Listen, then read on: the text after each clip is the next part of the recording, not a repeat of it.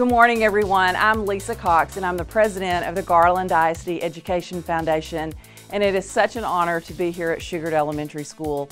We are going to have a ribbon cutting for this beautiful vending machine that was sponsored by ATMOS Energy, the Garland ISD Education Foundation, and the PTA here at Shugart. And we have some representatives, Eva Hummel, who is here from ATMOS, and we have the PTA president, Miss Allen, who's also here. This ribbon cutting and this vending machine absolutely represent what the Garland ISD Education Foundation is all about, and that's partnerships.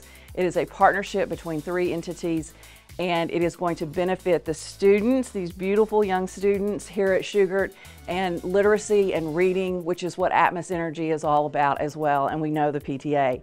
So we are excited and we are ready. Are we ready to cut the ribbon? Yay! All right. Hi, I'm Eva Hummel with ATMOS Energy, and we are thrilled to be here at Shugart Elementary dedicating a book vending machine from ATMOS Energy. Through our Fueling Safe and Thriving Communities, we have 3 pillars, and today we're here because of the Kids pillar. Under our Kids pillar, we are committed to childhood literacy.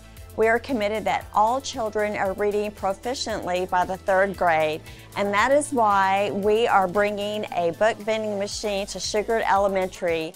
Our teachers are getting so creative with these book vending machines, where they are awarding students for leadership, for achieving goals, having good grades and good behavior. A child from Shugart Elementary will be able to come and earn a token and take that token to the book vending machine and pick out a book of their choice.